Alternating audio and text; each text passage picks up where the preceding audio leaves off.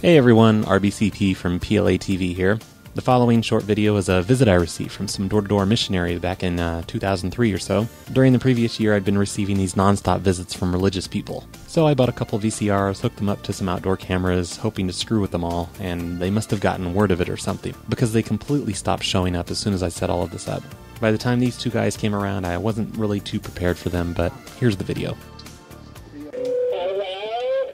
Hello, how are you? I'm alone. Good. We're missionaries for the Church of Jesus Christ of Latter-day Saints. We're out sharing a message of Jesus Christ. I'm sorry, what was that? I'm old and confused. Oh, okay. All right. Have a good day. Are you the police? No, we're missionaries. We're ministers teaching about Christ. Do you have Girl Scout cookies? And they're made out of real Girl Scouts. Just kidding.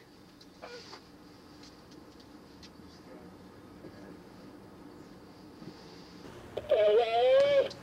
Hi. Get out my property!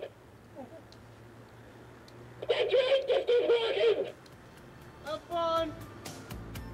That was the only religious activity I actually caught on video, though I did capture a taxi driver one night and then a pizza delivery man picking his nose. My porch remained pretty inactive for about a year until some new religious people showed up. I was kind of busy, so I just ran over, opened the door, snapped a picture, and said no thanks to him. But then they decided to leave their van parked in front of my house for about 30 minutes, while they trolled the rest of the neighborhood. And during that 30 minutes I designed a bumper sticker which read "I Heart Satan," printed it out, and I stuck it on their van with clear packing tape. Imagine 4 old religious people driving their van around spreading the gospel with an "I Heart Satan" bumper sticker on the back of their van. That's fucking hilarious.